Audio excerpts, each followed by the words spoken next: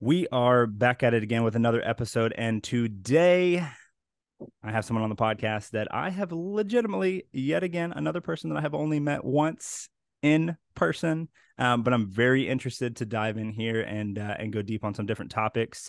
How are you doing today, Ammie? I'm doing so well. It's good to be here. I'm excited.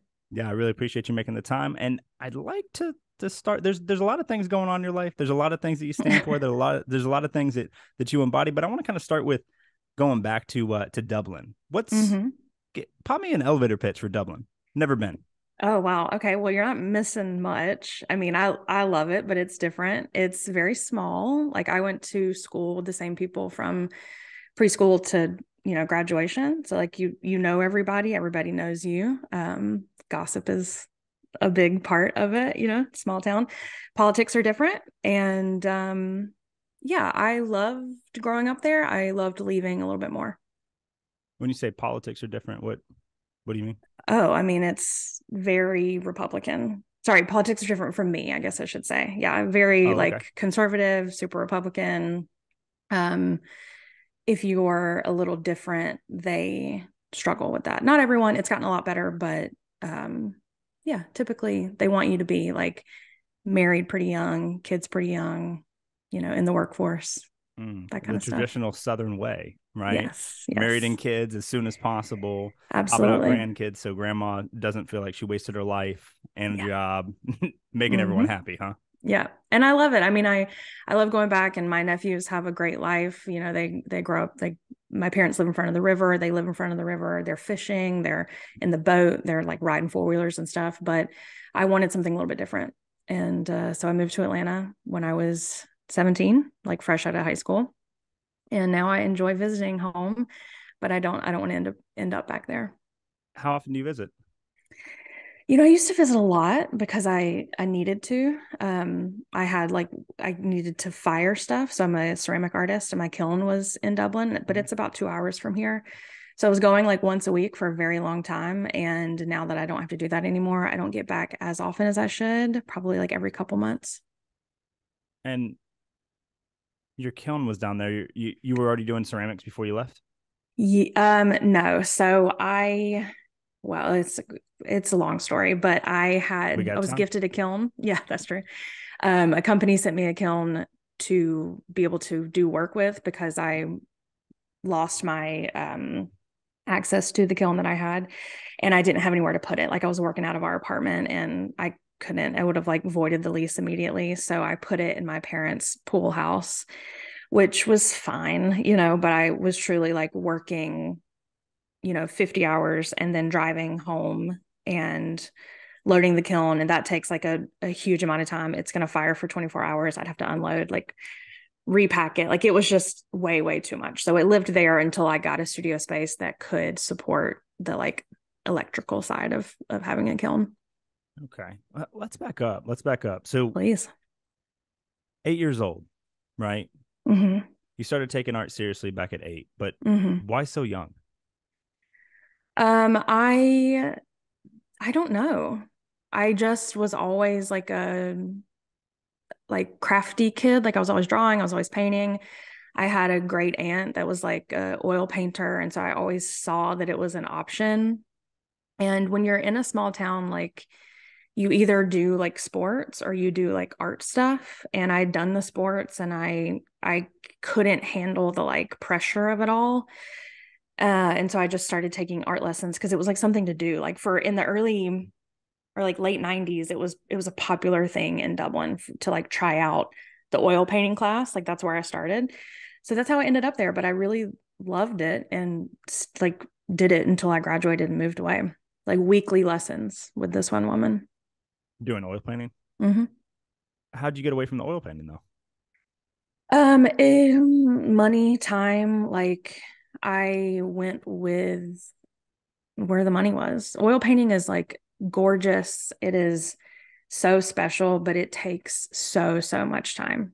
And like even for the paint to dry, it can sometimes take up to a week. Goodness. So you Yeah. enjoyed the action of it, but the monetization of it is Yeah, it's just not feasible. Like I can't bust out, I can sit here if I want to today and I can finish 25 mugs. Like it will be hard and I will be working for a while, but I could finish them and then sell them. I couldn't sit down in one day and finish 25 paintings. Fair enough. Fair enough. So you were doing oil painting, right? Until you Mm-hmm. you left Mm-hmm. Dublin, good old Dublin. Mm-hmm. Had you started ceramics at that point at all? Had you even dipped your toe in? I had done it a little bit, but Dublin didn't have the like funding, the access, like none of that stuff. So I studied. I went into college and was just going to be a painter. I was like, that was my whole thing. I was going to do oil painting, and that was going to be. I was going to be like the next big thing. But I realized that was incredibly difficult, and like, how was I going to really make money with that? So I switched gears to something way safer, which was just a teaching degree. And when you get a teaching degree in art school, you have to learn all of the um, different like art mediums, basically. So that was my first like genuine ceramics class was in college. And that was at Georgia State. Mm-hmm. Okay. And I guess knowing what you know now, where you're at doing art full time? No, Mm-hmm. Yeah. no other side gig, no Nah, other. babe, this is it. Okay, okay. We love to hear it. We love to hear it. Not a starving artist. She's out here. No. Um, what do you think is the value of, like, let's say you had already known that you want to do ceramics. What do Mm-hmm. you think the value of getting an education in for a bachelor's of fine arts or in printmaking or in XYZ thing? Like, what do you think the value of that is for someone that's going to not go into education, right? And I know that you kind of have a split in the road where you're doing multiple things now, but for someone that never goes into education that just wants to be an artist, like, what do you think the value of a college degree for that is? Yeah, this is something I think about all the time, especially every time I get an email that's like, student loans, it's time to pay those. And it's tough because I loved my college experience because of the opportunities it gave me and the people that I met. But I am in no way, everything I learned that is making me money right now in my current full-time art position, I learned on the job or on independent research or like somewhere else. I didn't learn it in college. So it's tough because I think that if you are unsure of where you want to go, there is value in going to college and like dipping your toe in a bunch of different things. But if you know, like you said, printmaking, for instance, if you know that that's what you want to do, I think there's more value in than like getting an apprenticeship somewhere and finding someone that will teach you and put in the legwork and like earning your spot there. Yeah, I think the same could probably be said for marketing and advertising, Mm-hmm. right? Because a lot of things that you're learning in school are things that are from 10, 15 years ago that Totally. they had textbooks printed on. So I would say that, coming in is probably another, hey, just get up under somebody that's doing it at a high level, get Yeah. very transactional with it, and kind of see where you're going. Were you already selling art before you went to college? No, not like now. No, if I was selling anything, it was older paintings. No, I didn't start selling my own work until like 2019. Okay. So graduated in 2012 Yeah, that sounds right. from Georgia Something like State that. and then Yeah. started selling your art in 2019. What the hell did you do for the 7 years? Yeah, I worked at a ceramic studio in Atlanta. I started as just like a studio assistant. And when I graduated college, I obviously had this teaching degree that I had like, they make you teach. Like I had like boots on the ground Mhm. experience. So my bosses at that studio, they were like, we know you don't want to actually teach, which was very manipulative at the time because I was like 22 and I didn't know, I had no idea. Mhm. And they were like, what if you just stay here and you create like a classes program for us? So I, from the ground up, built like an adult art program at this studio and a kids art program at this studio.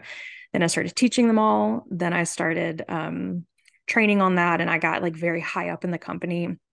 And in 2019, it was like a very toxic workplace environment, which is like not a word I throw around lightly. Like it was not good. They called me in for a meeting. I thought we were going to discuss the upcoming like Christmas, plans, and they laid me off. They said my position was no longer required and I didn't have a job anymore. So I like lost my entire identity because that job was my whole thing. Like I gave them so much time, like so much of my life.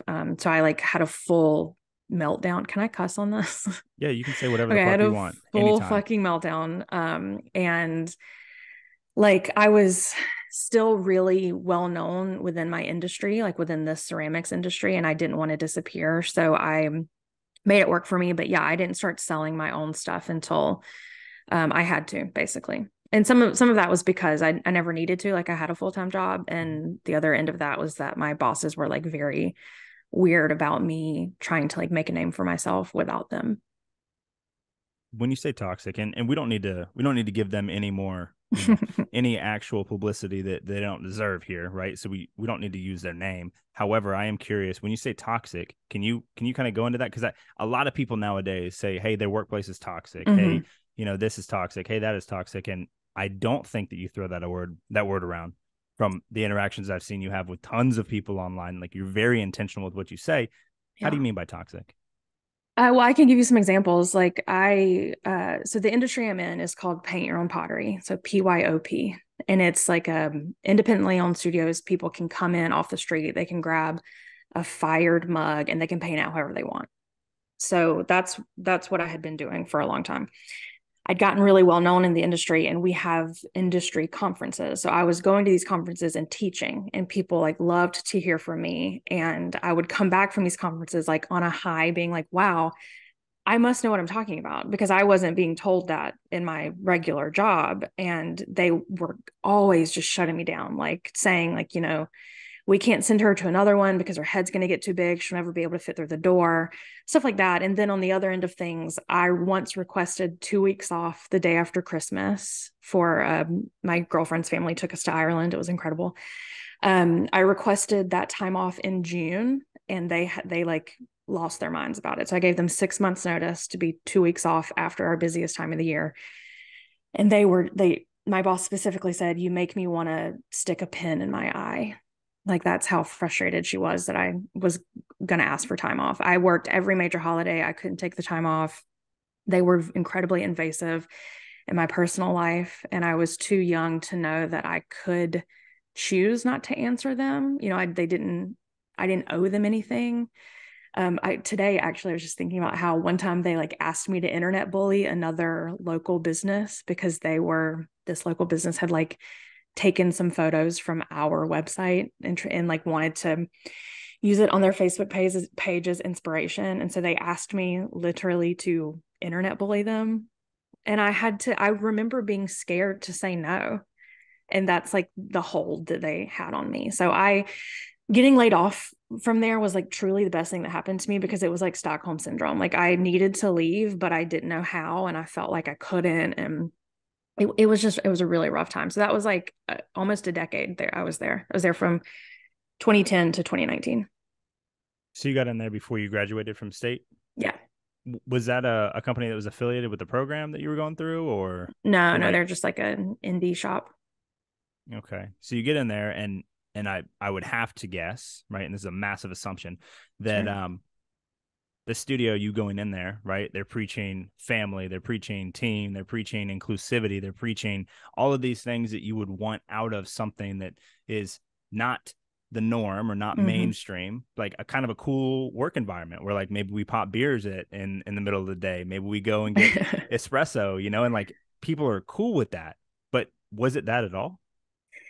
It was less pop beers in the middle of the day and more like, we don't care what you're about and who you want to be with and what you look like, as long as you can show up and like, you know, be good at what you're doing. And so there were three studios around the Atlanta area, one in Atlanta, one in Marietta, one in Alpharetta. I was going to all three of them to work, and like people loved me. Like they loved that I looked a little different. They loved that I have tattoos. They love that I have piercings. It like added to the artsy part of it.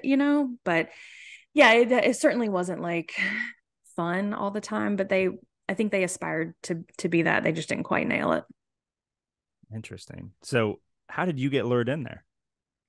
I needed a job when I was in college, and when I first moved to Atlanta, it was very big. I'm coming from a really small town, and there were only certain neighborhoods that I would go to. And I just happened to drive by this place one day and like had gone in on my own and like brought Hmm? some friends. And one day when I went in, they were hiring, and I was like, oh, well, let's try it. I'd worked in restaurants, and I just was like, just was not cut out for the restaurant life in my early 20s. I was like way too anxious and like I just couldn't do it. So this was more my speed, and they taught me everything. They taught me like kiln work. They taught me like glaze stuff. I mean, I owe them a lot of, where I'm at today in terms of the like knowledge of it all, because I had time to play and time to learn. And, they didn't necessarily foster that, but they didn't tell me to stop.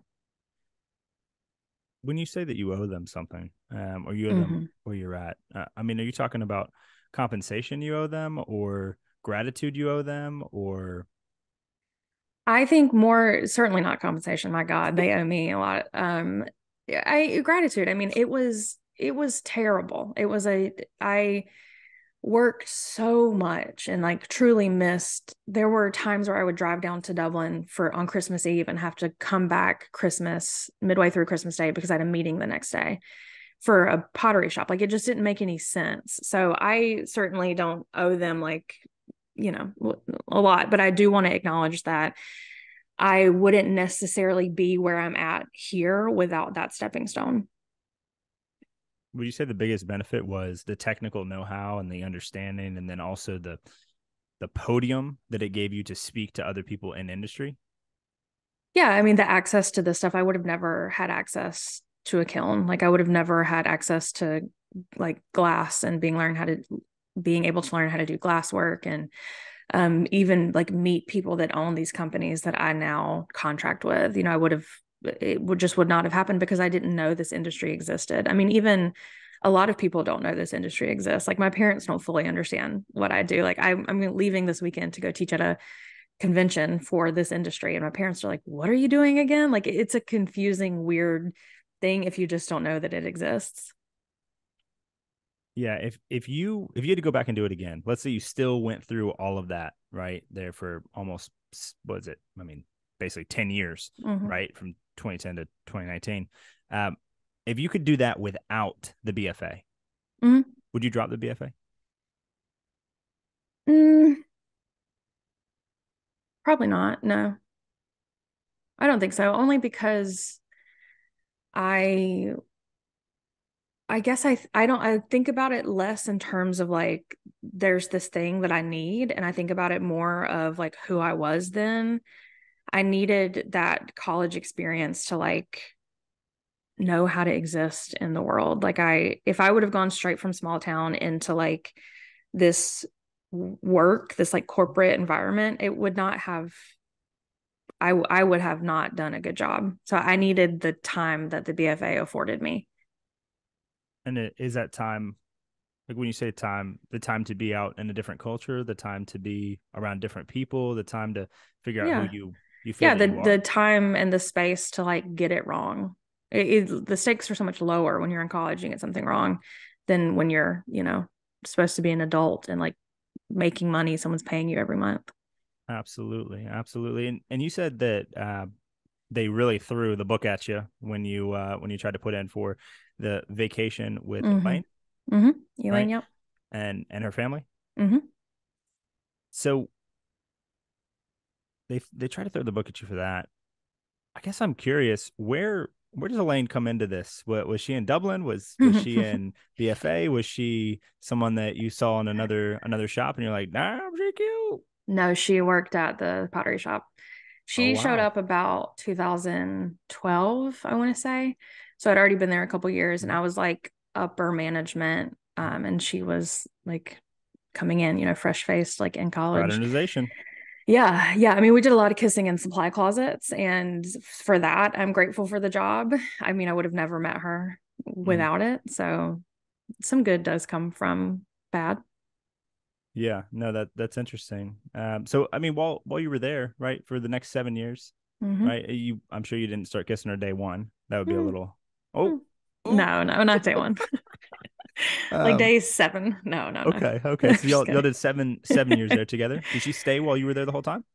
No, she left much sooner than I did, because also it's incredibly difficult to be dating someone that works at the place that you are, where you're upper management. Like it just got too complicated. And again, like the job was shitty. So she was like, no, I'm out of here. This place sucks. And she left probably like 2014 or something. Okay, and from her to family. to people in your life now, would you say that you have a solid support system for what you do? Oh yeah. Yeah. I mean, Elaine is incredible at that kind of stuff. Like I work alone. Like I don't see anyone. I don't bounce ideas off of anyone. It can get incredibly lonely, especially coming from a place where I had a team and I am the team now. So Elaine is really good at like being able to help me like parse something out or, even just be like, you've been working really hard. Like, how can I support you in that way? My parents are great. They don't understand exactly what's happening. But friends are great. Elaine's great. Like, I'm okay. I've done a lot of this alone. And I guess I have learned that, I, of course, need people, but I'm not like, I can do it. I know I can do it. How much of that do you think is fear of running a team yourself? It's not that. It's because I had an employee last year and it just did not work out. That's a different story, but I would love to run a team. It's just hard to find someone that can come into a already established place, an already established brand of one person and get them to care as much as I care. It's hard. I mean, I would love to have it. I'd love to have even one other person in here to like help me go to the next level. Mhm. But I'm just waiting for that right person to come along. Yeah, I'd like to push back on you a little bit there. Please. That an employee would come in and ever care as much as you did. Yeah, no, Do they you think that won't. that's even something that you would desire for someone? Because isn't that perhaps the same place that you were at with the last place that you were at that was toxic? Well, the toxicity from the last place came from like a lack of support or like Mhm. a lack of um belief that I could do something as good as they could do. So when I want someone in here with me to care as much as I do, I mean care in terms of like we make a quality product and we have incredible customer service and our space is clean. Like that's what I'm looking for. And it's difficult, I think that's difficult to find, but ask me again what you just said because I think I lost the plot a little bit. I was just more speaking to the point that I have too been in the same position where I'm like, damn, I really wish that I could just find an employee that cared about the business and the Yeah. direction that we're going as much as I did. Not that I expect to work that much, Totally. but you know, for me, it and I've had failed employees as well, right? And contractors that have worked with me that some have succeeded. I've succeeded in cultivating relationship, and Hmm. some like they gone by the wayside. No harm, no foul, right? It is what Totally. it is. But you know, I was just curious if, you know, somebody that actually cared to the level that you did, wouldn't they be also susceptible? And not saying that you would be in a position to be toxic, but wouldn't they also have to be susceptible to that level of toxicity to just follow you blindly and care as much? Totally. But like you said, like I last year with my failed employee, like Mm-hmm. it was a joint effort. Like it Mm-hmm. takes two to fail, And so I certainly have learned a lot from that experience.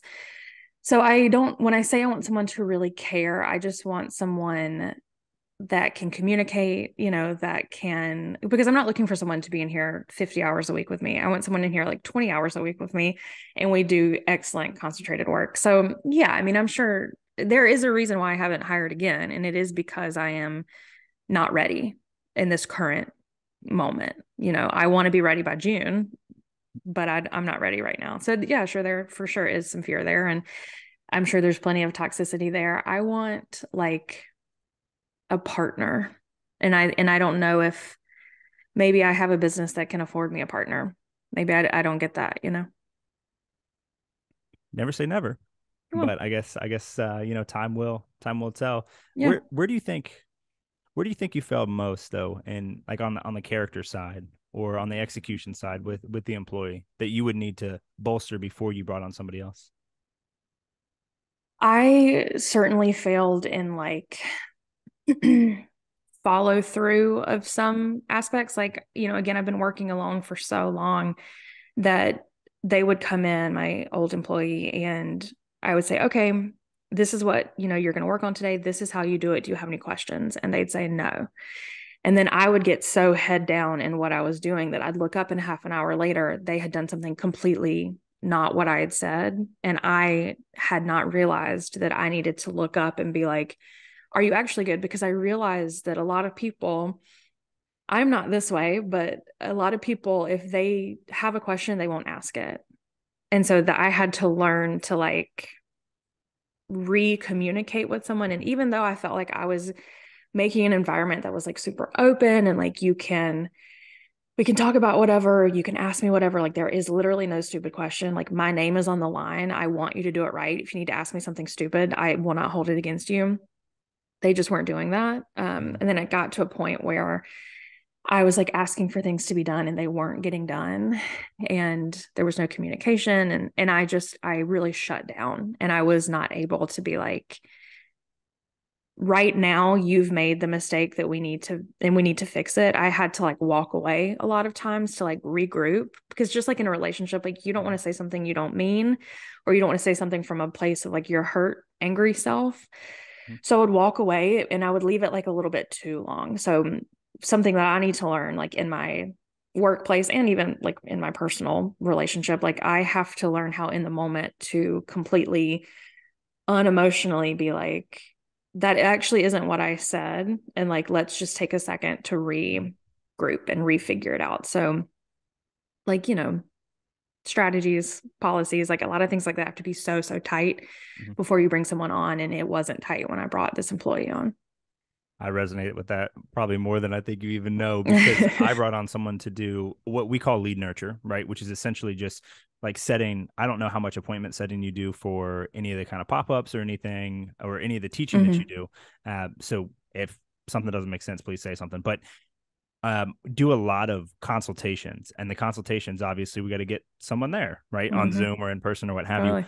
And a lot of times, I mean, the money is made on our end by making sure that the people that have given us their attention get taken care of all the way up to the appointment time, where then we can see if we could be a good fit, right? Totally. The problem that I had is about the same. I thought my SOPs were tight, and I realized I thought they were tight. I thought everything was wound down and someone could just jump in and go. And I Mm-hmm. realized that there was way more in my head than what I was putting in Yes. my Loom videos. There's way more in my Yes. head than what I was putting on paper. And when stuff would happen, I'm like, oh, that's easy. It's just this. Some other SOP was taken just Mm-hmm. on their own liberty. And then we're just burning $50 to $100 a day on ads, plus paying them, and Mm-hmm. go in the wrong direction. So I know how that feels, and it's super frustrating. And you want to just, can you just do it right? Yeah. Yeah. And, a lot of people don't learn this way. They have to see it right Mm-hmm. written down, or they have to Yeah. have a list or things like that. And so it is difficult and time consuming and training. I mean, at my old job, I trained and trained and trained, and it is so expensive to train someone.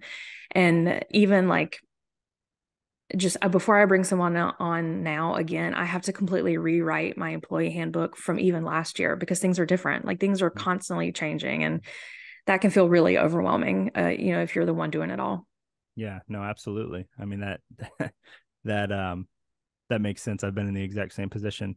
I'm curious, would you say that traditionally educated, and this is a complete left turn, but traditionally educated artists, right, in stroke direction, in what I would call, and I had a studio art minor there for a minute, so I'm not Hey. up on my jargon here, but what I would consider would be like traditional means of like how to do line drawings, how to do like brush stroke on things, how to formulate, goodness, any kind of like brazing and like the traditional methods of teaching around those things. Would you say that an artist that's traditionally taught, or an artist that is self-taught, is able to implement more creativity on the business front?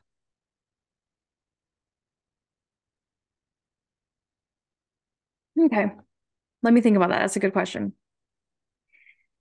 I think Picasso says like you have to learn the rules before you can break them.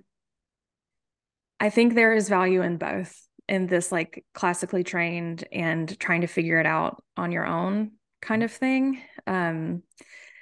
I feel like, ugh, I don't know. I don't know. What do you think? Tell me what you think. I think that some of the people, I think that there's, I'll use, do you know who Jai Wolf is? I don't think so. Okay. he is a he's an artist that's in music, right? But is very non-conventional, right? Mm. All of his keys solid, all the Hmm. pitches solid. There's nothing that sounds out of place, but his construction is crunchy. That's how I would Mm. describe it, crunchy, because it doesn't follow melodic patterns or traditional music where you have, you've got a verse, you've got a chorus, you've got a build up, you've got a crescendo, a decrescendo, you've got a peak, you've got three of them, like what have you. I'm not trained in traditional music if you can't tell. Sounds like it. But um he doesn't follow typical structure and Hmm. legitimately just picked up a MIDI pad, right? So just a pad with stuff and programmed sounds into it and started making music that way. And it's very fascinating to me to see someone like that who is not at the level of, let's say, Ludacris or ACDC, and we're gonna go like all genres. Anyone on like Love that level that. that is worldwide, Hmm. but is somebody that has like a very interesting energy in the music, and I enjoy listening to it because Yeah. it's different. It's like a nice pattern interrupt, but I think it's also something that he's not traditionally trained. A lot of these other people worked up under apprenticeships on Def Jam Records and various places producing and making, and it seems to be interesting that very few people from the non-traditional side Hmm. make it to stardom, if you want to, like at the peak of industry. But a lot of them seem to be, and again, through the looking glass that is social media, they seem to be happier, they seem to be less tabloidy, they seem to be living their life and Mm. not just going with the wind that Hollywood says that they need to, but they Yeah. don't seem to be as big. I have I have respect for both sides Sure. right there, but I don't know which one is better. I think in my mind, like I'm thinking about it in terms of, I'm always thinking like business, like how are we going to make money? How Mm-hmm. are we going to market this? I think those two people that we're talking about can learn from each other. And so there's benefits and, because this person who is not traditionally trained and is making stuff like on these little pads that you're talking about, like when it comes time to go bigger, he'll have the people that are traditionally trained Mm-hmm. and hopefully they can have a conversation. I mean, for me, like I want to hear from everybody. Mm-hmm. I want to learn from someone who has no idea what they're doing, or, in terms of like, you know what I mean? And Technical then I want understanding. to, right. Yeah. And then I want to learn from someone who, has been learning and teaching and growing forever and ever. Like, I think that like that disruption of thought is very important. I mean, even for me, like, I don't do anything like if some ceramicists, like, when they look at how I glaze things, they're like, that's not right. You're not supposed to do that. But it's because it's not what they were taught. But it works for me and that's my style. And that's what I'm recognized for. So I'm going to keep doing it. It's like within the boundaries of ceramics, like it's fine. It's just not what is typical. Yeah. How do you differ from them in format? Because I don't know anything about No, ceramics. that's fine. Educate me. That's fine. So I'm going to try not to get too boring, but I work from bisqueware. So I design shapes and they are manufactured and sent to me. So I don't have to throw anything. I don't have to pour anything. Just from a money standpoint, if I hand built or threw the mug that I am doing decorative work on, that's gonna be like a $300 mug because right, we're paying ourselves hourly. A lot of time goes into that. I'm not starting there. So this stuff comes to me pre-bisqued, which means it's been fired once. It's all my designs. I'm just Stupid not having question. to, Can I interrupt you?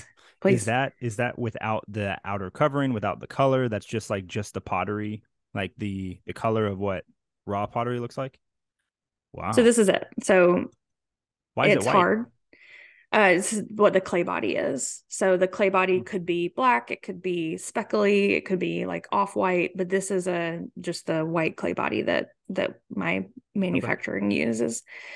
It comes to me, this is ready to be glazed. So then I get to glaze it, right? Hmm. And it's like, still making that noise. And then it goes into the kiln and is fired. So this is a piece, like my watermark is on the bottom. You can't see it, but like this is a piece that I designed that they made a mold for me and now they mass produce it. And then I get to get it Heck yeah. and Is that glaze a it. lip on the side closest to camera? A lip right here. Yeah. It's a little nose. I like it. I I like know it. the one that's fired is way over there, but yeah, so when I'm glazing, for instance, like you can't really see here. You can see if you like look on my internet and stuff, but I glaze really heavily. And like Mhm. a lot of traditional potters, people that are throwing stuff or building stuff, they are dip glazing because again, they're keeping their costs down. If they were to sit and paint all of the stuff themselves, that's a $200 mug, a $300 mug. Holy So, shit. Okay, so but the you're way, designing and they're like dipping into a color or a multitude of colors yes, sitting in a solution that is yes, like getting exactly. scooped and Yes. you're by hand. And we Yeah, say I'm doing everything by glazing, hand. painting? Is it Yeah, painting with this? we are painting with ceramic glazes. Okay. So typically people are this is like the glaze stage, Mhm. but painting for sure. And so I do like textured painting, like I like to paint for texture. So I'm using like a lot in a small area so Mhm. that when it's fired, you can feel the texture of it. And so someone that is dip glazing or someone that is, you know, has a different like end game than me, they look at that and they think like, I didn't think you were able to do that, or I didn't think you were Mhm. supposed to do that kind of thing. I get really self-conscious about the way that I work. This is me just telling you feelings for no reason you did not ask, but Vomit. Go, go, go, go. so because I don't hand build this stuff Mhm. because I'm designing it and it's getting manufactured for me, there have been traditional potters that like frown upon what I do because I'm doing more surface design versus like building it. You know what I mean? So I do get really self conscious about like my work Mhm. in terms of like a traditional standpoint. Like it is not traditional and it just makes me feel weird. And I don't ever talk about that because I don't want to feel weird. And there are artists that like use canvas that they buy from the store and they're still artists. So that is just like a insecurity that I have dealt with from like literally just like two people saying something to me years ago that I have not been able to let go of. Isn't that so silly? Is it silly or is it that you have potential shame because it's not in the light because you don't talk about it? I mean, I don't want to talk about it. I'm annoyed that I even just brought it up here with you, to be honest with you. Um, it just But Ammie, feels why annoyed? It's part oh, of because I don't want to show that to literally anyone.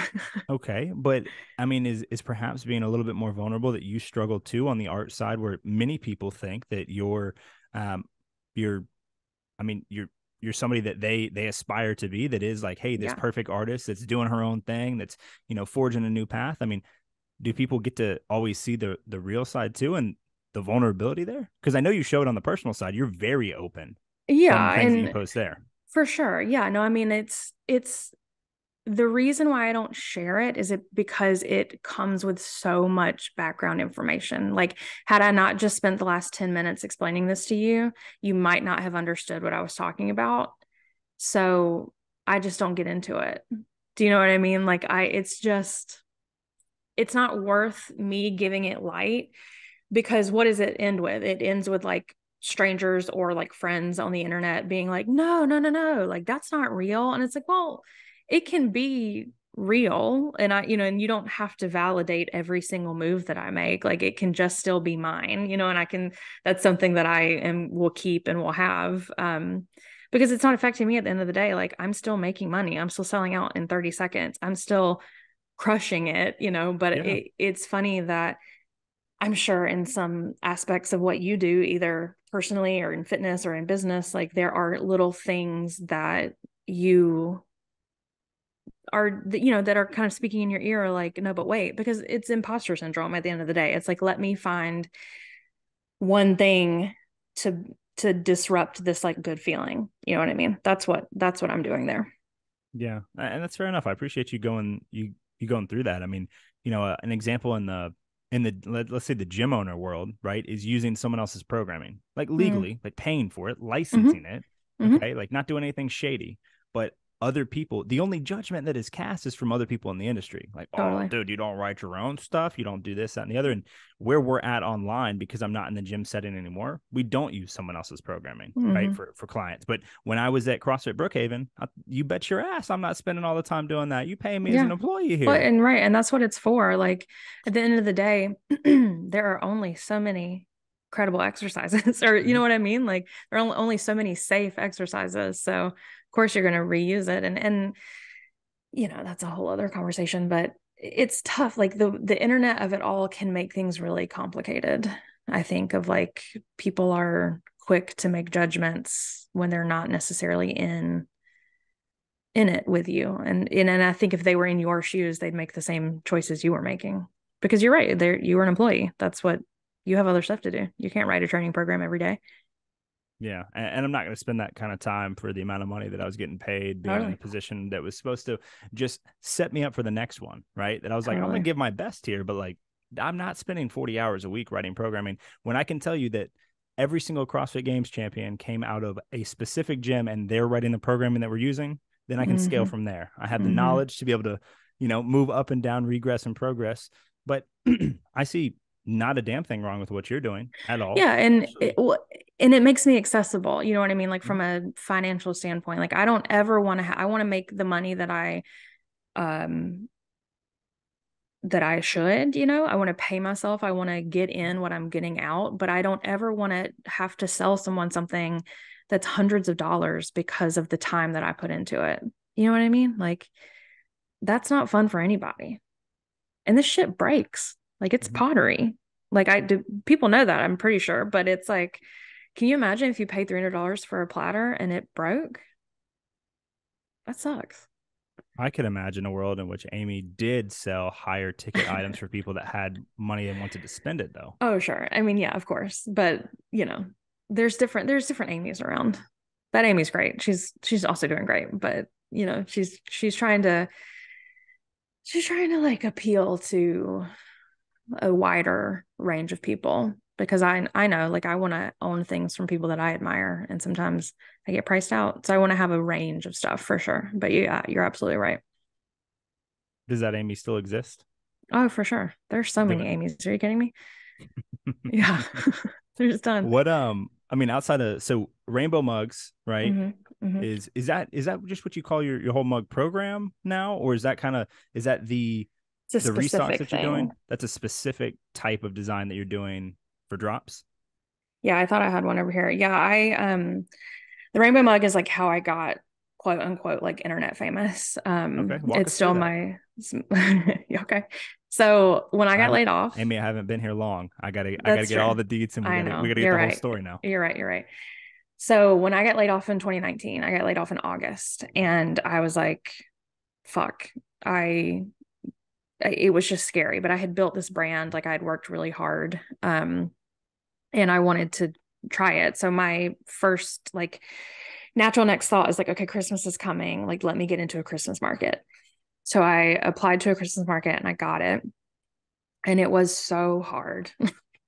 Like, I'm not built for that. Like, I could do it. I don't want to do it. So that's different. But I was painting all this Christmas stuff, Christmas, Christmas, Christmas. And I was like, over it. And so I decided when I sat down, you know, to work on stuff, I was like, okay, today I'm going to paint something that I want. I'm going to paint something where I'm not thinking about an end customer in mind. I'm not thinking about Christmas. I'm not thinking about anything. So I took a mug and I painted a rainbow on it. And it was just like, that was it. And I was like, oh, it's fun, you know, whatever. And it sold immediately at the market.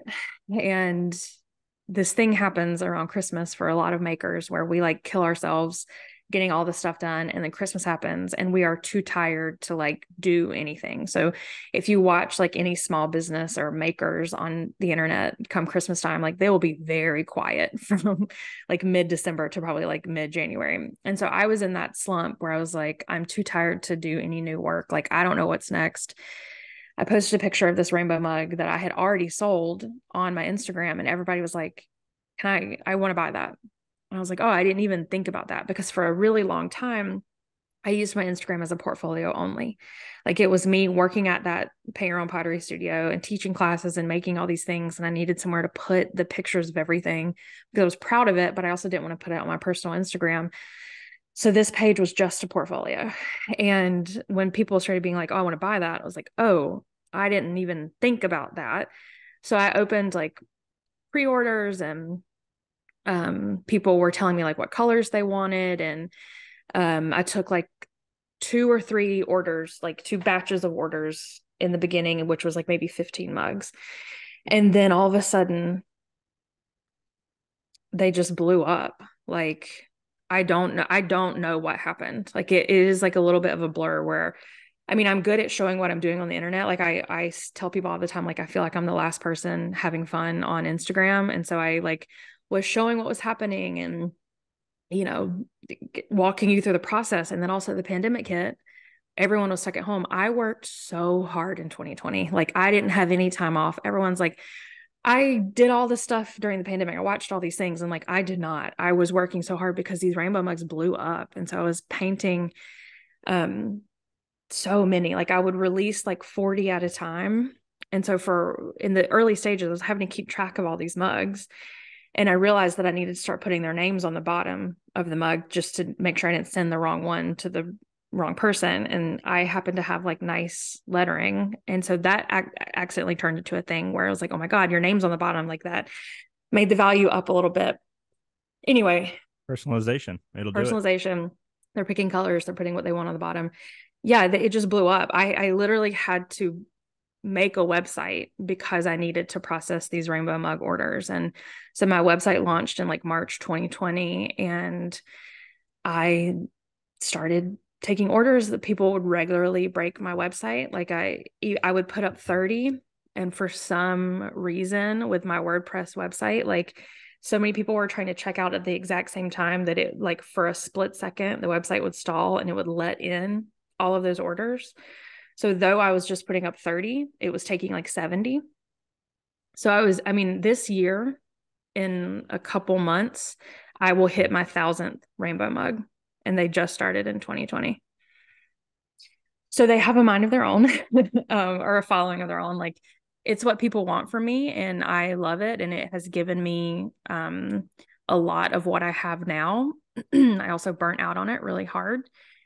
And it's just interesting because I like I love them. Don't get me wrong.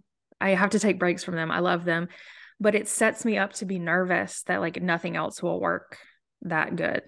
So then I have to like everything that I'm working on. So it's hard for me to do like regular shop updates with ready to ship pottery, ready to ship pieces of my work because I'm like, well, fuck, what if they don't do as well as these rainbow mugs? So it's this idea of like, do I make guaranteed money with these rainbow mugs or do I try something new and push myself and just hope people like it? It's hard. It's weird. It's like currently what I'm going through because I'm planning like a May shop update with ready to ship stuff. And what if nobody likes it? Or what It's if weird. everybody likes it? Yeah, I mean, I'm sure they will. Like that is like a full glimpse. These are the two Ammies, right? This is the Ammie that sells out in 30 seconds. And people like send me videos of themselves crying because they didn't get a rainbow mug, asking for me to make an exception, which is insane, by the way. And then there's this one who's like, can't accept that she's successful and like will self-sabotage in a way. Just because why not? I think just because I'm used to it. I'm used to that, like almost like having to prove to myself that I can do it. Would you say that that's where your addiction to chaos comes in? Probably. Yeah. I mean, I don't love chaos as much as I used to. I think my anxiety has gotten a lot higher over the past year or so. Um, but yeah, there's like a certain amount of when you like finish a huge project, you're like, wow, there's like you feel like you deserve something. And so it's sure, absolutely, that is where that can come from, was like chasing that finished feeling of like, oh, I did it. I can do hard things. I can now take a break or, you know, reward myself in some way. When's the last time that you did a shop update with ready to ship pottery that wasn't rainbow stuff? December. Yeah, I do a huge Christmas thing, which is also easy. Everybody loves Christmas stuff. So it's not challenging me in any way. And before that, I had a spring shop update around this time last year. So monthly rainbows and then like biannual releases? I used to do monthly rainbows. I don't do that anymore. every year gives me something a little bit new to play with. So the beginning of this year, I launched like custom word of the year mugs. So some people, white women, pick a word of the year at Ain't the nothing beginning wrong of the with year. that. No, my God, not at all. But that's who it tends to be. Pick a word, to define their year. And they told it to me with some custom colors, and I lettered it on there and sent it. I sold like 100 of those in February, March, January, February, March, and then just like quit them for a bit because also, it's April. Like it doesn't make much sense. People are still asking for it, which I think is interesting. So that was kind of my new thing this year that I focused on for the first quarter.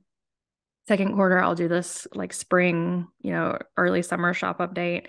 And then honestly, I'll start on Christmas. So I do like snippets of stuff in between there. So like I just had a rainbow mug sale that was on Sunday. So I'll work on that for the next 3 weeks or so while also doing ready to ship stuff. Like it's a weird dance. And that's the thing of what I was saying earlier. Like I would love someone in the studio to help me take it to the next level because right now it's just me and I cannot be as consistent as I want to be because there's just simply not enough me, not enough like time, like, people that have an 8-hour shift, right? And you can absolutely push back on this and tell me if I'm wrong, but people that have an 8-hour shift, they're sitting at their computer, they're whatever, they're in a store, they have downtime and they still get paid. I don't have downtime. Like if I take 2 hours to go to the gym or 2 hours to talk to you or 2 hours to go to the nail salon, that's 2 hours that I do not get paid. You know what I mean? So I have to make it up in some way. And an 8-hour workday of straight painting is so much different than an 8-hour workday of like sitting at the desk at the computer, getting up to the water cooler, like taking a lunch break. Like it's physically demanding, it makes me feel weird to say because if to anyone looking in, it just looks like I'm sitting here and doing this, but it's like mental, it's physical, and I'm the only one that can do it. Like I'd love for you to come help me, but you might be shit at this and we don't sell anything.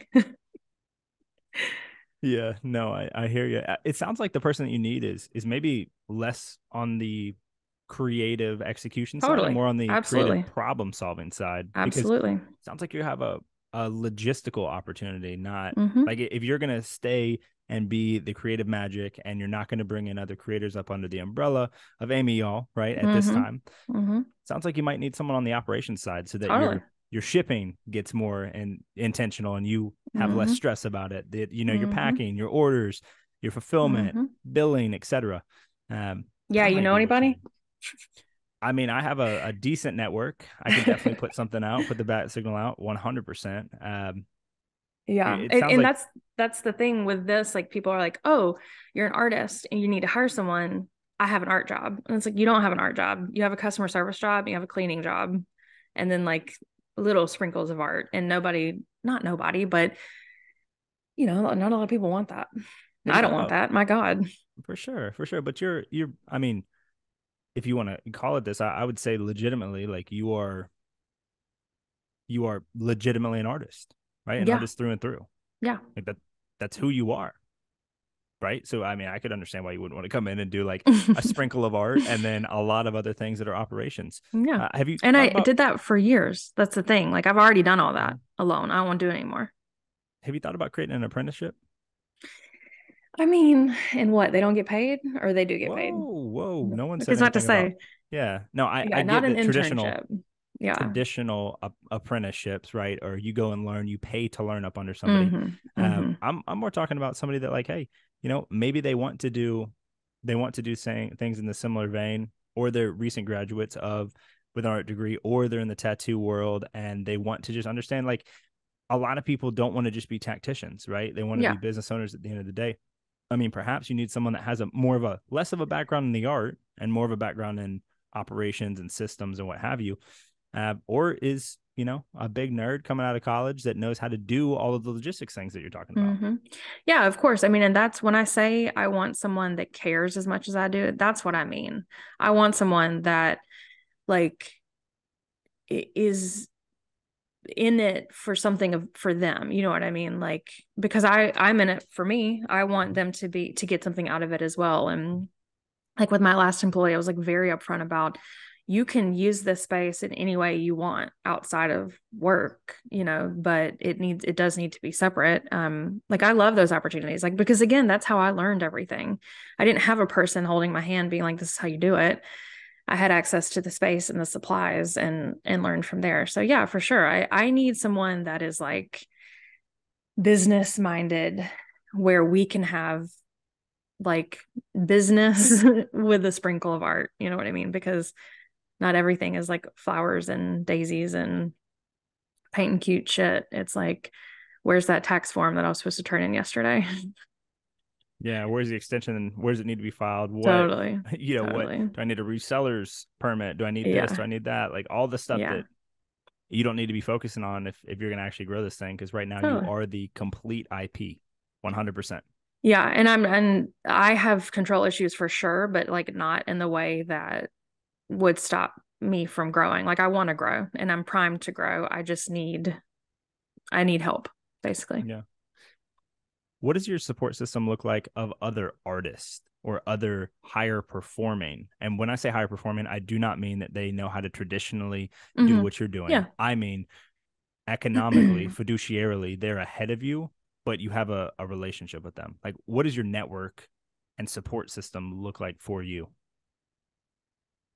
I don't have many like close friends that are in the same boat as me and that are higher, like they're doing more that could like mentor me in that way. I have more friends that are like, we're in the same boat, like doing the same amount, Mm-hmm. if not like them a little bit more, me a little bit more. Um, yeah, I can't think of anybody. I certainly have access to people in that way, but I don't I think constantly about like what would I want to happen to me? And like if someone at this current moment reached out to me and they were like, help me, I would be like, I would love to. I don't have the time. You know what I mean? So I never want to bother anybody in that way. But I certainly have access to people if there is like a certain question I need answered or like run something by them. Yeah, I would love a like network of people. Like I know plenty of people that like meet up quarterly with you know other artists and they talk about stuff that's happening, but it's easy for that stuff to get canceled when we get busy, you know. Yeah, no, fair enough. Well, let me flip this around then. You wouldn't want someone coming in with their hand out, right? Like, hey, Sure. Amy, help me. But if someone were to come in and be able to offer you a unique benefit in exchange for them to shadow what you were doing, I mean, what would Hmm. that be for you? Like what would the benefit be? Yeah, I mean I would be fine with it, I guess. Yeah, I'd be fine with it Yeah, but mostly. specifically, I mean, what do you think that somebody coming in would be able to offer you that you currently desire for leveling up or desire for moving forward? Like what would someone, I want to make sure I have your question What correct. unique benefit would someone that is Under me. objectively under you in the Hmm. process be able to bring you? I mean, I think it would give me like a little bit of motivation, right? Like that's what I'm looking for all the time. And like a different, like an outside in, like I'm very close to everything that I'm doing and arguably too close. So I think having someone come in could help me like, zoom out a little bit and look at something in a different way than I'm used to. Beautiful. I love that. Now, if you were to go to someone above you, what Hmm. unique benefit would you bring them? Um, Coffee. No. I don't know, like whatever they wanted, honestly. Like it's hard for me to What answer is that but question. I don't and know. I hear you. But what does Amy bring that somebody else doesn't bring? I don't know. I think I you don't do. know. I really don't. I really don't. It's a I question can bullshit I'd like something. you. No, do be you I mean, authentically how you want to be. I have a tremendous skill set. Like I am a great artist. But I have like people in mind, right, that I'm Mhm. envisioning going to and saying, like, let me help you do something. The only thing that I could really teach these people is like lettering. Like Mhm. that's a market that I have cornered for whatever reason that a lot of like ceramic artists can't do. So I could teach them that. But yeah, I don't know. I can't, it's hard for me to think about like what else I'm good at. Again, I'm very close to this. You know what I mean? Totally hear Like you. Totally I hear don't you. zoom out very often. I think that you having a network of individuals that are about it the same, like it's a peer group. You have a peer group of Yeah, artists around you. for Um, sure. from everyone that's way smarter than I am that I've ever seen, the people that are moving the fastest are people that have the peer group, right? Which is the biggest, largest pool. They have someone that they're mentoring and they have someone mentoring them. Mm-hmm. Doesn't mean that someone has to say, like, oh, I'm better at lettering than you. So I'm going to teach, I'm going to correct you what you're doing on lettering. Not at all, but just objectively further ahead in the journey.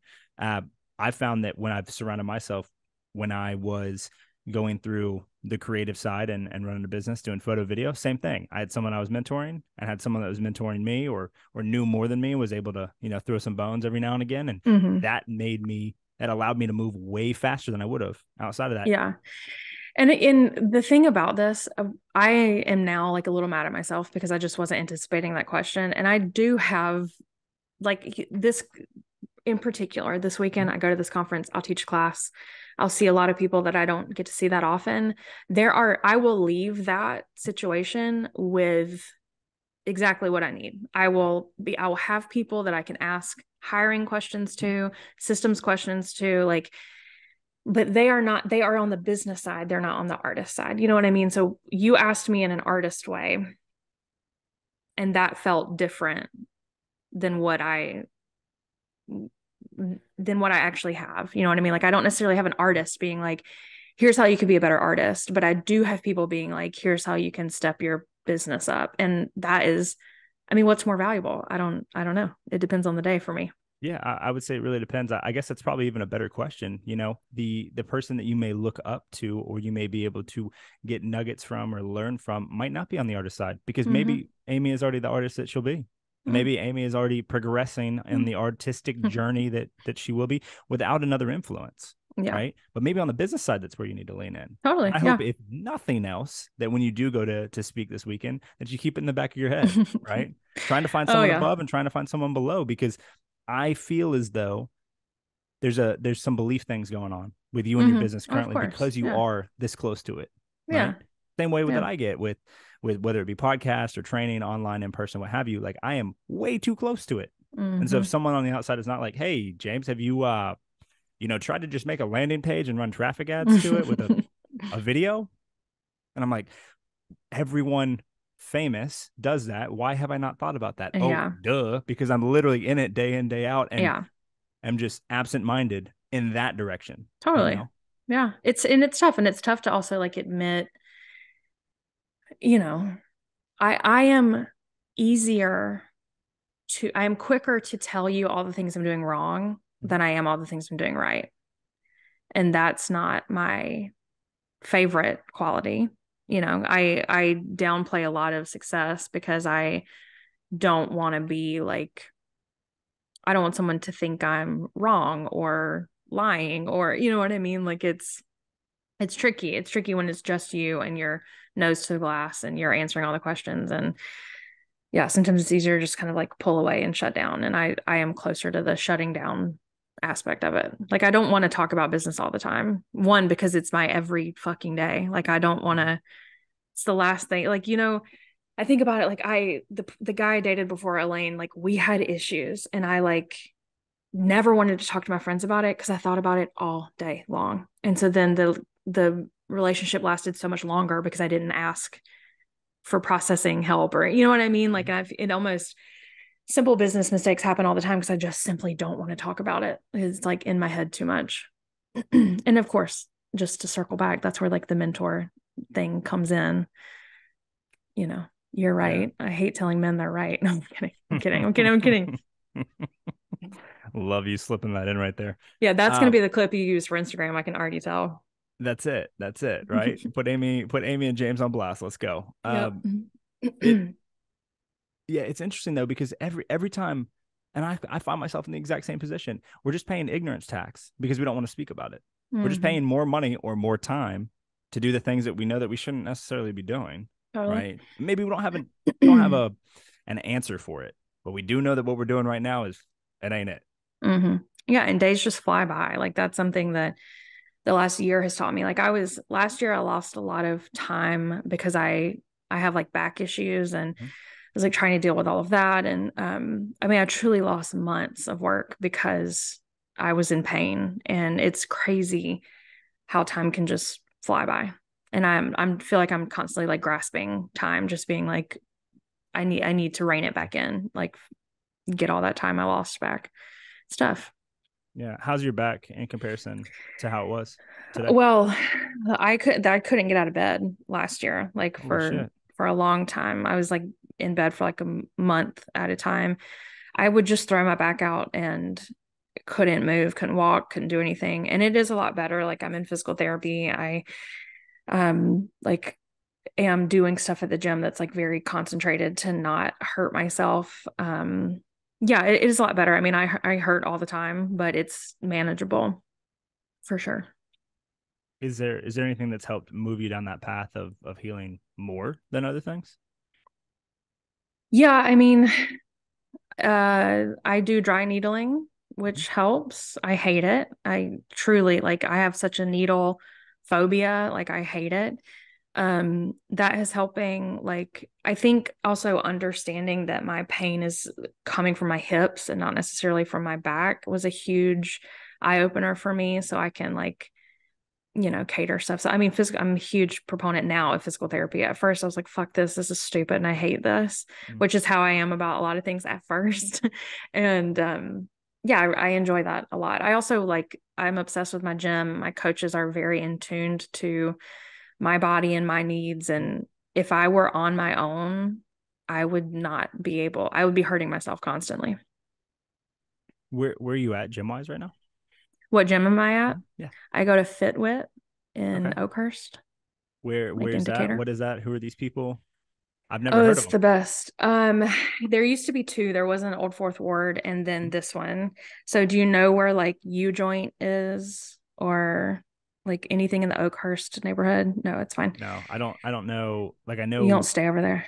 no, but I mean I drive through there coming back from Brookhaven. It's like sometimes Yeah. when 85's backed up, Brookhaven Mm. like down, going through Decatur by Emory and Uh-huh. that This side is going like back towards East Memorial. Lake Okay. area. Okay.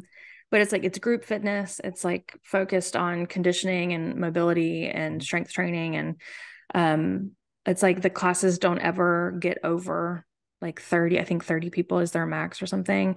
They know who you are. Like when I first, my friend started going there and she was like, you should come, you might like it. And I had this onboarding call and they're telling me all about it. And they're like, we're here to support you. And I was like, ooh, no, I like, don't call my name. Don't look at me. Like, I didn't want that at all. And I like am fully like drinking the Kool-Aid at this point. Like it is what has made me a better person. Like lately, like it's so good for my mental health. You know what I mean? Like I am not the exercise girl. I'm not out here trying to be like I'm not stepping on the scale every day. I'm not paying any attention to that. I'm going because like work is hard and life is hard and I need to be there. But anyway, it's the best. It's like group fitness. I like meet all these people, but it's also tailored to me. So like there's a workout of the day that happens that goes up on the board and they ask at the beginning like does anybody have any modifications they need? Like do this progression or this progression. Like it feels very good, like very community, very like no one's in there being like, you know, like I don't do well on the coaching standpoint when someone is like tough. Like I like a push, but I don't like someone being like, you're like, you'll stay fat forever if you don't XYZ. Like that's not the kind of like training that I Wait, need. wait, wait, And wait, wait, that's, wait. People say that during sessions? I mean, that some have like, some of the like gyms that are just trying to get your money, you know what I mean? Mhm. Like they're preying on someone like me being like hating myself. And so they're like, if you want to change yourself, you need to do this, this, and this, and you won't have that if you'll continue to do this. You know what I mean? So that was my like gym history was being around people that like were constantly pinpointing parts of my body and saying that I could change it if only I wanted to, and if only I would show up. And now I have a group of people that are more interested in like how I feel and like my strength and like cheering me on in that way. And I didn't know you could have that basically. It feels good. I like it. Yeah, that sounds like a great gym. Sounds like a Yeah, solid they're community. the best. I'm huge fan. When you say that working out or going to the gym is extremely positive for your mental health, like puts you in the right position, is that you showing up there gets you in the right mental health, or is it you completing specific things there? Yeah. I don't want to go. I mean, sometimes I want to go, but like today I have a huge busy day. Do I want to go to the 6:15 class? Absolutely fucking not. But I know that like I if I go home, I will continue to feel tight in a way that I don't want to feel. So I am always chasing the like after of it, The if that endorphins, makes sense. Sure, yeah. the Yeah. community too. Yeah. Yeah. Or just like that feeling of like when I get in the car when I'm done and I'm like, fuck, I did that and that was hard and I was able to do it. You know what I mean? Like I am just like we were talking about earlier, completing this big project and feeling like proud of yourself or like, sometimes when I walk into this class, I'm like, there are four things up on that board that are going to be really hard and I might not can do it. And then I'll finish it. And just like that feeling of like, I don't know. I like to surprise myself. And so that's kind of what I'm chasing. Okay, so that feeling of accomplishment when you Yeah. leave, Yeah. you Yeah. you feel good, and also you came in doubting Hmm. and you left achieving. Yeah. And how many gyms did you go to before this that were just not a fit? I did a few, like on my own, and I did some where I was like having training at, and they were all like big box gyms. Um, but before that I was a runner and I broke my foot and I wasn't able to do that anymore. So it took me a lot to get back to the gym, like a lot of like getting past being scared or Scared like of worried the about being, judgment yeah, I think so. I think like because you don't ever, I didn't ever want to be the like overweight girl in class who can't keep up. Like that's what scared me about group fitness is because I thought that I was coming into a place, these young hard bodies like crushing it in different ways and I didn't want to be like looked down on basically. And then I cannot stress enough that this place is not like that. Like I of course there are people that can like do pull-ups with like weights attached to their waist and I'm on the ground doing like a, seated pull-up like, I'm doing what I inverted row. can. Yeah, yeah, yeah. Yeah, and I'm like that's totally fine. And there was a time where that really bothered me.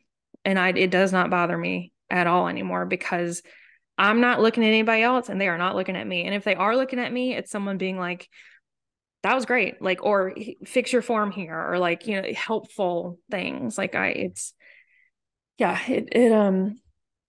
but it was very scary at first. Like next month will be my 2-year anniversary with the gym. And it took like almost a full year, probably close to 9 months for me to like get in the swing of it all. Right on. Do you find yourself comparing yourself in there? In the gym? Mhm. Mm, no, not really. Like, unless like if I go to a class where my friend will go to, she tends to go to mornings and I go to nights. If I show up in one of her morning classes, I will like compete with her. And I actually don't like that Mm. because I am super competitive and it messes with me. I don't want to do that. So I try not to do that. Damn, opposite side of the table there. If Samantha's in class with me, definitely Yeah, competing. And I'm for lower sure. body, sending that woman right out the door. See ya. Right. And See I'm ya, see sure ya. that's like fun for you guys and like some weird sex thing is happening there, but I can't like I will hurt myself Mhm. to try to win and I cannot be laid up in the bed again. So I think I Yeah, have learned to like manage that part of me. that makes sense. Now, you don't really compare yourself necessarily, except for to your friends who you want to, in a very playfully aggressive way, want to Yeah, beat in the gym. totally. Do you find yourself doing the same level of comparison to other artists? No. Not at all. No, because I think I understand there's a difference there. Like just how it's same thing at the gym. Like we're just different. Mhm. And your skill set is different than my skill set because I admire, I'm thinking about like people that I want to quote unquote be like. I admire them because they have something I don't have. And I think the road is, I think it's going both ways. I think they admire me for something as well. Something character trait wise or skill or Oh, skill. I mean, I'm very charming, very lovable, internationally adored. So I'm sure they like that. But yeah, skill set wise, because if I'm comparing myself to someone in my own space like that in an artist way, it is from an artist standpoint. It's not from a business standpoint. It's not from anything. I'm looking to see if like I could do what they're doing. And if I can't, that doesn't bother me. It takes a lot of people to make the world go around. yeah, it takes a village to get things done. I know that that's a that's a phrase that's used when it's talking about raising children, but I Yeah. think it also can be applied to teams, can be applied to business, can be applied to a lot of things. Um, and I seem to take it more that direction because no kids here Mm-hmm. today. Mm-hmm. Um, I want to circle back to the it's PYOP. Is that Mm-hmm. it? Paint Mm-hmm. your own pottery. Mm-hmm. Okay, so when is AmmieYall going to trademark and license out all of the systems that she built working under someone else, nationally or internationally? They will probably sue me if I do that particular Beautiful. thing. You know an attorney. That's true. I so a lot of my I do a lot of teaching. Mm-hmm. I do a lot of art teaching. I do a lot of business teaching Mm-hmm. and a lot of like marketing teaching and things like that. So I'm not necessarily at a space right now where I am like selling the like physical things. Mm-hmm. Like I'm more so just showing up and teaching. I teach at about 4 or 5 conferences a year. Um, but yeah, I have my own bisque line. So I design like I just showed you, I designed the shapes. They get mass manufactured and then people all over the country buy them and stock them in their shops. So people could everywhere can paint my designs and I get a fat royalty check every month and it rules. And like that's a, great part of my income. So yeah, there's a space where I want that to happen. But again, right now I feel so smushed to the glass of Mm-hmm. everything that I want more always, but I can only do so much always. Like it used to be, 2020, Mm-hmm. a lot of 2021, I didn't feed myself. I didn't go to the gym. I didn't go to the doctor. I didn't do anything because my entire day was work and I got so much done and I made so much money and it was awesome. And I don't want to do that anymore. You know what I mean? So Yeah. it's weird to like prioritize like myself over the business and potentially be making less money and less moves because I've prioritized what I want to do, Like I could get a head start on writing these systems, right? Hypothetical systems to sell if Mm-hmm. I skip the gym this week, because that would give me back like, roughly 6 hours. I don't want to do that. I'd rather go to the gym.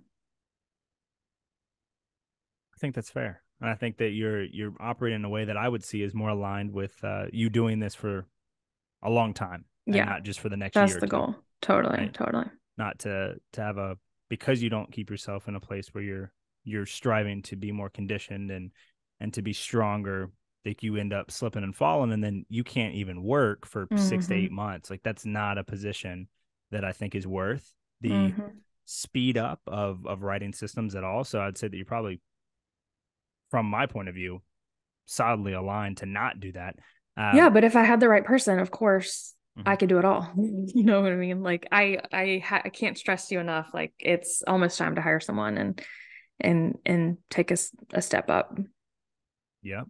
That makes sense. That definitely makes sense. Talk to me about the Good for Y'all membership. That is something else I I saw would on your love website to. that I didn't find too Don't much information understand. on. Nope. Yeah. But hit me. It's yeah, out of the industry, it's so complicated to understand. So it is the same thing as if you were to buy a subscription service to a trainer that every month sent you a packet of workouts. So what I'm doing is every month, I actually retired it at the end of last year, but I'm bringing it back because so many people demanded it. what I'm doing is every month I'm writing a project, painting it, photographing it, like making a template, making like a stencil, everything, and delivering it to studio owners so that they can make a class. So something really big in the paint your own pottery industry are classes and workshops. And a lot of people like us don't have a lot of time to plan things like that because they're working in the business and not on the business. So what I'm doing is I'm supplying them with one project a month where they can set it up. They can immediately list it on their website as this is the platter that we're painting this month. It's Mother's Day themed, like grab all your girls and come in and paint this project. But I've designed it. So it's like specialty designed. It's all done for you. They don't have to do anything but literally print the project out and the templates and things like that. And they can sell it immediately, for like $40 a person. So it's good. It's very good. I ran it for 3 years and needed a break. I was burnt out on it. But like I said, so many people want it, so I'm gonna bring it back in May, actually. That's why it's still on the website. It's like Yeah. shuttered for a second, but I don't know what you're out here talking about. You don't have systems. You don't have things built out, Ammie. You're doing exactly what I'm talking about, packaged differently. yeah, Very, very funny. You're doing a done for you package system to push forward the industry so that these shop totally, owners have another opportunity to sell, to create community, to bring people totally. around something that y'all all love. But you're Hmm. also then providing them the done for you so that they can reach more people. And then you're associated with everyone else that they reach Yeah, because they're using your products to do it, your templates to do it, yeah, and coming back to your brain that created it. yeah. No, it's good, but I've been doing this for a long time, like day in, day out for 3 years, like 4 will be this year. It's hard to remember all the stuff that I've done. Just like it's hard to like, yeah, 1,000 rainbow mugs in 3.5 years. That's a lot of fucking rainbow mugs. And I forget that a lot, like, especially in times where I'm feeling like overwhelmed or, feeling like I'll never be able to like get something out of the studio, like, because I'm so wrapped up in like having to, write a class for this conference or having to meet with someone about, uh, for my bisque line or things like that. I need to like write 1,000 mugs somewhere up on my walls so that I can remember that like I have put in a lot of work already and that I can still continue to do it. I just need to kind of pull back a little bit. Yeah. Sounds like you're missing gratitude points for yourself Seems like it. on the journey. Seems like it. Because for as many times as you've said on this podcast that you haven't done this or you haven't done that, I keep finding things that you've done that you forgot that you did. That's true. That's fair. It's just me in here all day long. I listen to so many podcasts. I don't talk to anybody. Like it's easy to forget what's happening. Do you not talk to anybody, or do you just not talk to them in any other way but through your work? I mean, I literally don't open my mouth sometimes. I have close friends that I'll run something by if I need to, but they're also like running major companies and it's hard to like ask someone to take a break to like hear me talk Yeah. out something really quickly. It's like tactical advice from people that are operating at a pretty high level. Yeah. Okay, that makes sense. Your core values listed on your website are creativity, Hmm. inclusivity, expression, encouragement, and passion. There it is. How did you land on those? Because I accessed and like went through everything that I've just been doing the past few years. So, like I love teaching. I love showing people that they can do something that they don't know how to do. I think most of art can be taught. And I think with enough practice, you can master it. Obviously, inclusivity is a huge deal for me. Like, I am a queer person. I want to be in a space where someone, if they don't, I mean, I don't think anyone should completely agree with you all the time, but I want to feel like safe somewhere. Obviously, creativity is a huge thing. What am I missing? What else did you just say? It's been a while since I've looked at those. Creative, Uh-huh. inclusivity, Uh-huh. expression, encouragement, and passion. Yeah, I mean, passion. Like, that's the whole reason why we're doing all this shit, right? Yeah, for art Like and it. education, the ability to Yeah, share it with you all is what truly keeps me going. it's true. I And mean, sharing is like a huge part of what I am about. Like in terms of like information, I love to share information, but I also want to like I preach this to so many people in the internet space. Like context matters across the board. Like even you and I had a conversation recently about the way you phrase something, and I took it in a different way than you meant it, and you were able to provide me context and it made sense for what you're doing. Like I think that kind of sharing and that kind of understanding is so valuable. And I strive to do that as much as I can. Obviously, I do get it wrong sometimes, but yeah, sharing can mean a lot of different things for me, I think. Yeah, I think that's definitely fair. I want to circle back to inclusivity. Mm-hmm. You mentioned a few things that are, I believe, that you would identify with, and where you want to provide an inclusive space. But what is, I mean, overall, your brand, your light in the world, what you're providing, the service, the product, who are you being inclusive of? Honestly, as many people as I can. I do feel like this is a trick question. Um, no, I want all people like who are open to me. I want them to feel safe. Like obviously I don't want like someone that doesn't believe what I'm about, like fundamentally, you know what I mean? Like I don't necessarily want to build out a space where they feel like they can spew whatever they want, but I also want to give them a shot if they need to. Like I feel like a lot of I'm thinking in terms of like when Trump happened, that was a huge issue for my family and me. And I was able to hear someone out only if they were able to hear me out. And there were a lot of times where that it didn't feel like we could have a conversation with each other. So that for me, like an inclusive environment does mean like you tell me about you and I'll tell you about me and we'll deal with it. And I think everyone, needs a space like that. Like I don't always just want to be in like an echo chamber of like we're all screaming the same thing at each other. And like a lot of times Instagram can feel that way. I've certainly gotten off the tangent of your question, but inclusivity, the people I want to be inclusive about are people that need me and need what I'm about and need to hear that a queer person from the South can be happy and start their own business and can work hard and be there and get it done, basically. Does that make sense? Yeah, no, that's not the answer that I was expecting for you to give, but I appreciate you going that direction for sure. I mean, because I feel like the stock answer is also still accurate. Like, I want, If the intention is there. sure, like, I want, like, however you identify is fine with me as long as you're not a fucking asshole, Yeah. you know? And even if you're an Yeah. asshole, like, we can figure it out. We can give you a Just make sure shot. you're nice. Yeah, just make sure you're nice.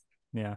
And I ask that not to try to catch you some different direction, but I think that there are people that say inclusivity, and there are people that preach it in brand values. There are people that speak about it online, speak about it in person, and truly mean it. And I think there's been a lot of brands and a lot of people that use the terminology and put their pronouns in their bio on Instagram or in their email to virtue signal.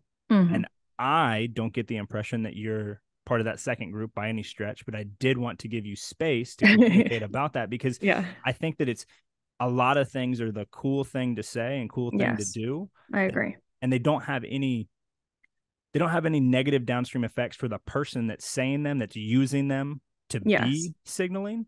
So I think it's important to get an accurate definition for you, and not for I anybody else, agree. not for Merriam-Webster or anything else, but Totally. have an understanding of what you mean by that. And I think it's like, and I certainly don't ever want to be that type of person.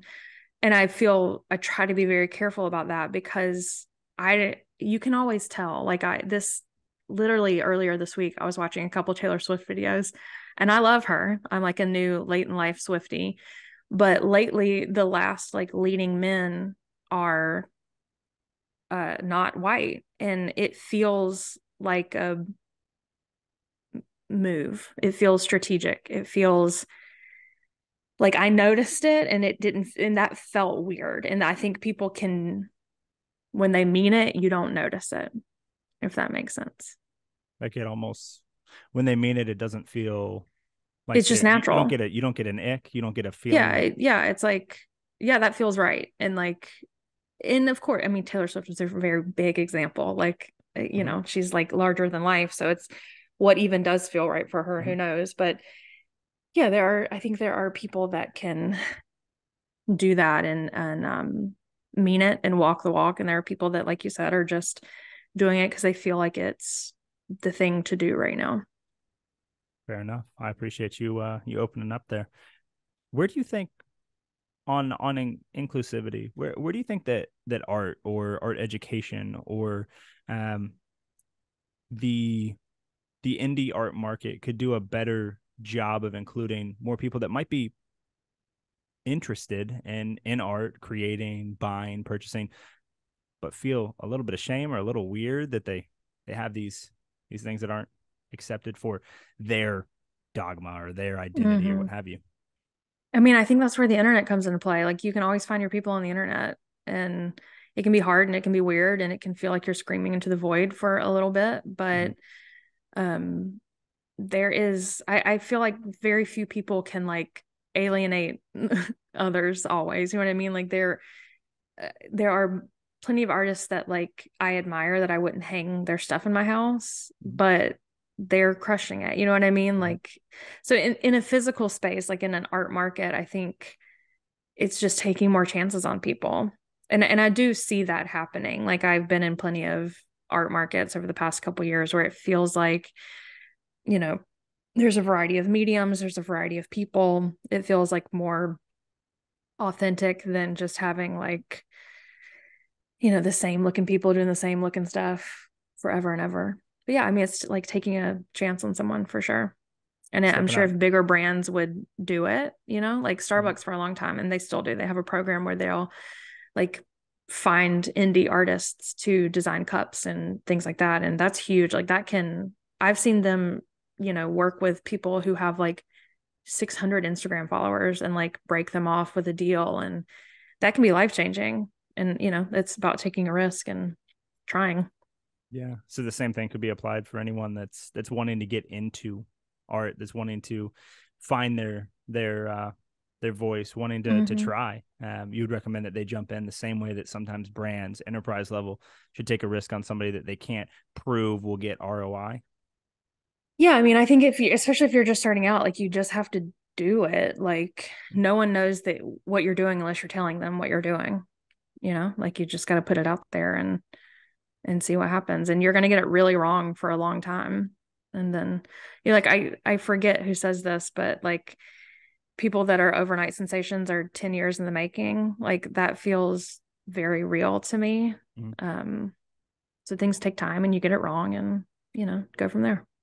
Yeah, it's also like a lot of, I think imposter syndrome comes in when we look at other people and we're like, well, they're popping. They sold 1,000 mugs. Mm-hmm. If I do the math, that's a ridiculous amount of money. I've never Mm-hmm. made that much money doing art. I don't know if I can do that. But what they Mm-hmm. fail to understand is that you spent, 10 years, a decade working under somebody else Truly. and Truly. building their IP from top to Mm-hmm. bottom, and then only got into selling even when you left there half a year, 8 months, Mm-hmm. 9 months later, sold the first Yep. thing and then started going from there. Like that, there's a journey there. Yeah. Yeah. There is a journey there. You say in your Instagram bio that you're a queer icon Uh-uh. Uh-huh. in my mind, right? Uh-huh. In parentheses. But Uh-huh. what does a queer icon mean to you? It means someone that's an icon that happens to be queer. You know what I mean? Like RuPaul, it's queer icon, you know, love them, hate them, it's queer icon. And I feel the same way. Like being queer is such a big part of me. Mhm. Um, and it follows me everywhere I go. And I like that. Like I enjoy it. Okay, very straightforward answer for Yeah. sure.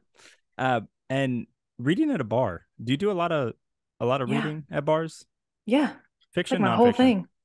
Um, I prefer fiction, but will do nonfiction, but mostly in audio. That's how I like to ingest my nonfiction. Nonfiction and like using Audible or Mm-hmm. Goodreads or something. Mm-hmm. Audible, yeah. Audible and then tactile, touching paperbacks for fiction. If I'm at the bar, we got low light to deal with, so I have my Kindle out. Wow. So if Okay. Amazon's listening, like I'm poster child, it's fine. I don't care about your other practices if you just want to like break me off with a deal. Yeah, I love my Kindle. I do a lot of reading on my Kindle. But yeah, I like paperbacks and hardbacks and stuff like that. It's just harder to carry around. Yeah, absolutely. What's your if you had to give one book recommendation for anyone that's coming up as an artist, anyone that Hmm. wants to be an artist, anyone that's looking to go down that path, what book would you recommend? See, that's tough because I don't really like reading is my escape, right? Reading is Mm-hmm. not my business Mm-hmm. area. So the last like artistic business book I read, my God, it's been forever. I couldn't even tell you. I truly couldn't even tell you. I'll Mm. get back to you. Let me Okay, think it I'll through. I'll I'll be waiting DMs Okay. and on my Okay. text. It's interesting. I'm not even in the art world, but something that Hmm. I think resonated with me very early on when it came out was Mark Manson's "Subtle Art of Not Giving a Fuck," and Yeah. then also the War of Art, not I the Art haven't of read War. that one. So not Lao Tzu's, Art of War. Hmm. The opposite. I forget. Maybe it's Pressfield. I don't know if that's right, but I'm gonna have to look it um, up.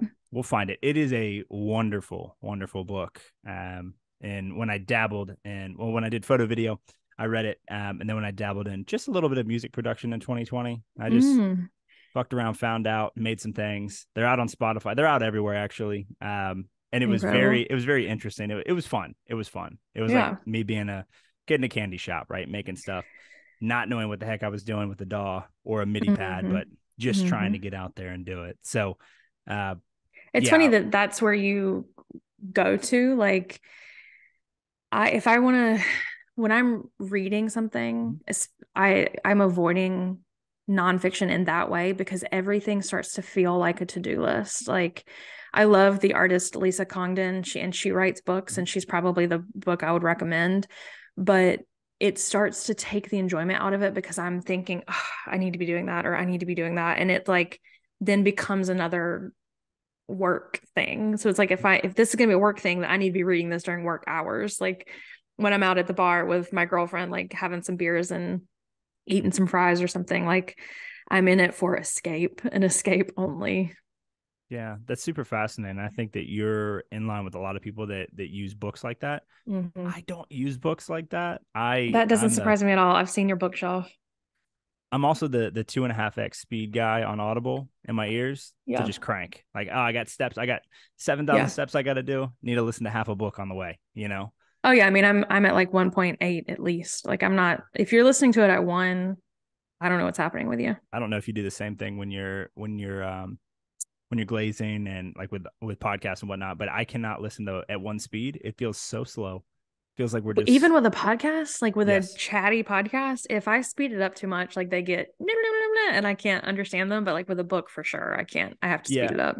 definitely hear you there. I mean, I listened to Modern Wisdom by Chris Williams.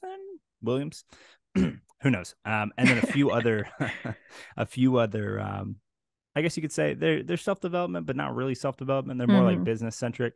But I can listen to those people at like 2x, 2.5x, but not a like if it was here's a random example. Like if I was listening to something like Call Her Daddy, I'm not Hmm. listening to that at 2x speed because I Right. can't understand. There's no nuance, there's no Exactly. build up, there's no Exactly. nothing there, right? We're Yeah. going back closer to regular speed. Right.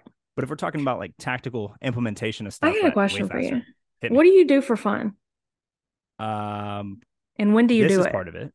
This is part of what I do for fun. This is work, but This okay, keep well, going. this technically doesn't have any monetary utility. Still Not work. not in the way that I do it. Still work. I don't view it as work. Well, okay. So what else do you do? Lift weights, hike. Okay. Okay. No, no, no. Go on. That's great. I'm loving that. Give me a non-fitness related thing that you do for fun. Make music, Okay, that's great. Okay. read some books. But they all seem to be like They're business nonfiction. forward. Yeah, they're Okay, not fiction. that's work, I don't but really okay. read. I don't really read fiction. That's Spend time fine. with the homies. Mm-hmm. Yeah, nature. I do a decent amount, and sometimes I stack community time with friends Mm-hmm. of mine, with outdoor activities like hiking. And then sometimes I also combine that with, carrying some weight or packing out and packing in kind of Mm-hmm. thing. So it's a kind of twofer, but it's not Interesting.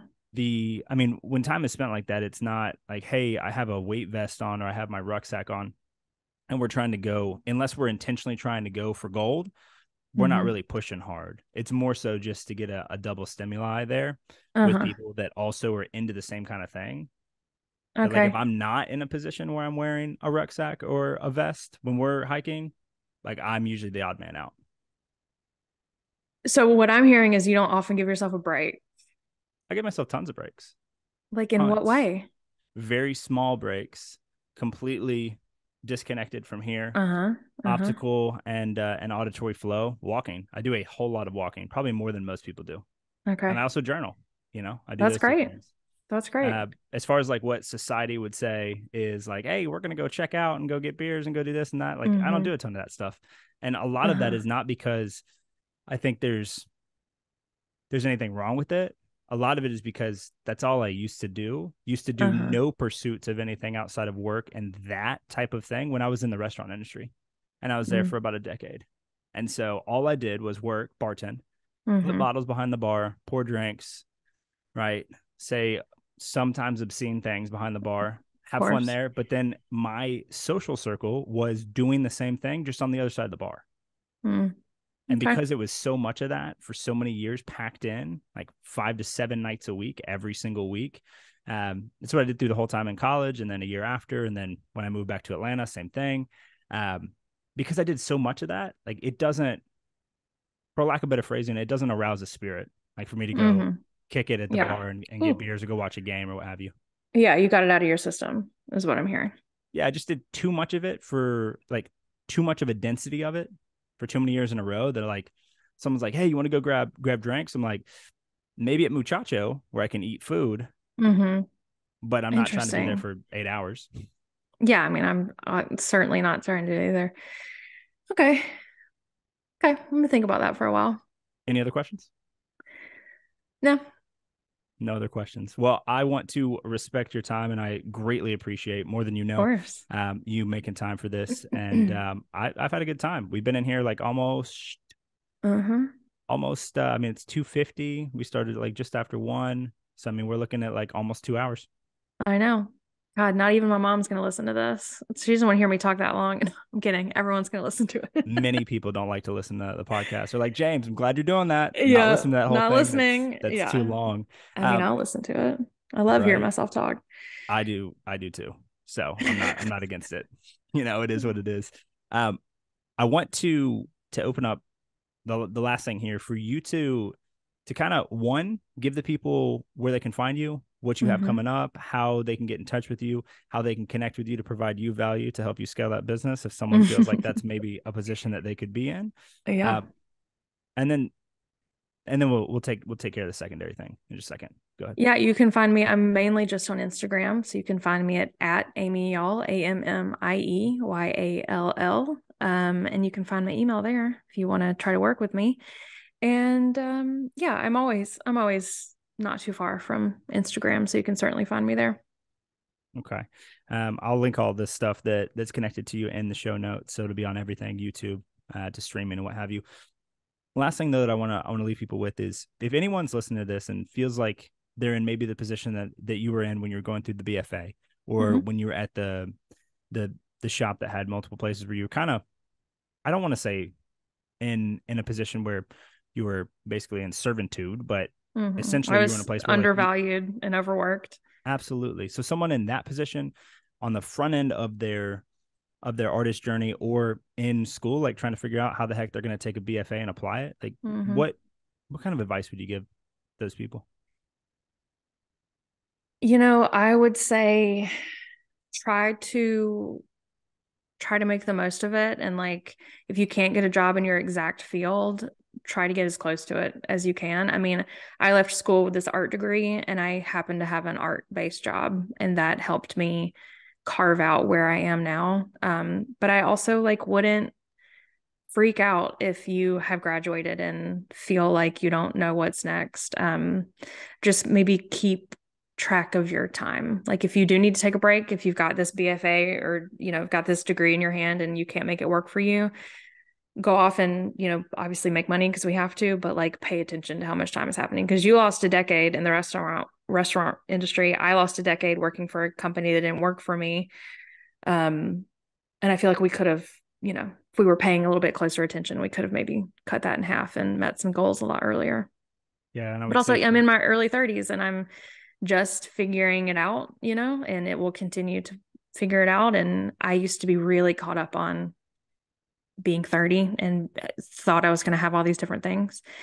And I just let that go, and that's okay. So you always have time. That's my biggest thing that I have to remind myself of. we have time. You can pivot. You're looking at two people that have did 10 years in different things and they're doing now. And then also you need to be mindful and present enough that you don't let the time pass you, so that maybe Mm-hmm. you can shorten our 10 years to 5, or 5 to Totally. 2.5, or 2.5 to Totally. 1, and be on the path of where you're trying to go sooner. Yeah, that's it. Beautiful. I'm going to cut the recording there, but don't go anywhere yet.